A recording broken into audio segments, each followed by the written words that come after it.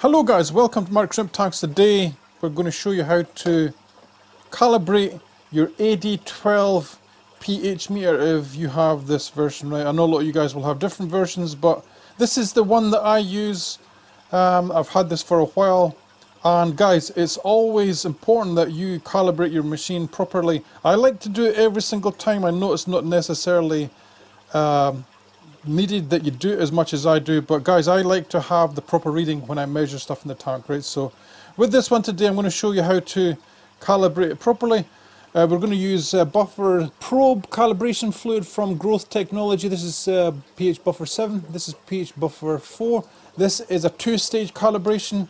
We're going to use a little bit of reverse osmosis water as well to clean the probe when we go from one to the other. And guys, for you that are not interested in that kind of thing, we're actually just going to feed the shrimp at the back, so you guys also have something to watch, right? So this is for everyone, this video. Let's get this food in here. I'll try and get it so that they come right to the middle, and fingers crossed guys, they play ball. Alright, so this AD-12 meter is a pretty decent one. I think I paid maybe $60 for it or something like that. I don't know what happened to my voice there, but I think I paid $60 for it, right? So to calibrate this, guys, we're going to use both solutions, as I said, right? So how you calibrate this one is you turn it on, and then when it's coming on like this, you hold the on button until it says off. You see it? And then it says calibration, and then you let go, right? Then it tells you which solution that you need to use, right? So it's saying here use 7.01, right? So 7.01, let's get in here. Use 7.01 and it will change and it will tell us if everything's alright. Sometimes this can take a little while, so we'll just have a look at the shrimp as we're doing this. It's recording this little setting that it has here, it's calibration. Come on, don't take forever. Hello there, little shrimpies. And as I said, I like to do this every so often because your calibration can go off, right? So I like to quickly dip this in here just to make sure you get some of the solution off, and then you put it in the 4.0 solution.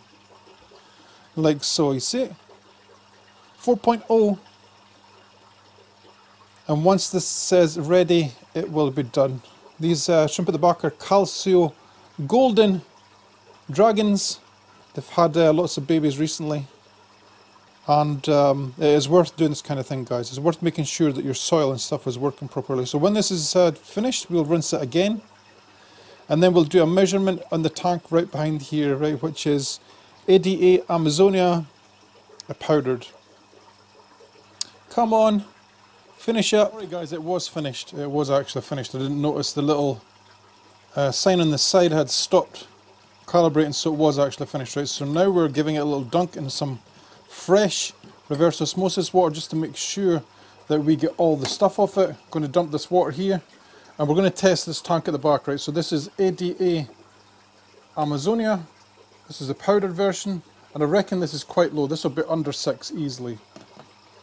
Right, so when you're doing this as well, guys, you just have to make sure that you give your little pH pen a little shuggle to make sure that you get all the bubbles and stuff away from the probes, because this bottom part is the part that houses all the probes, and you just have to give it time. So I normally give this like a minute for it to settle.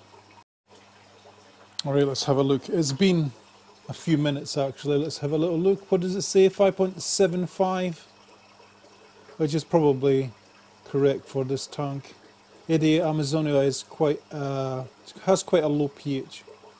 So anyway guys, I hope you enjoyed today's video. If you found it at all useful and you can get past all this glare on the screen, then please like the video and subscribe if you haven't already, right? And I'll catch you all in the next one. Happy shrimp keep, guys. Whoop!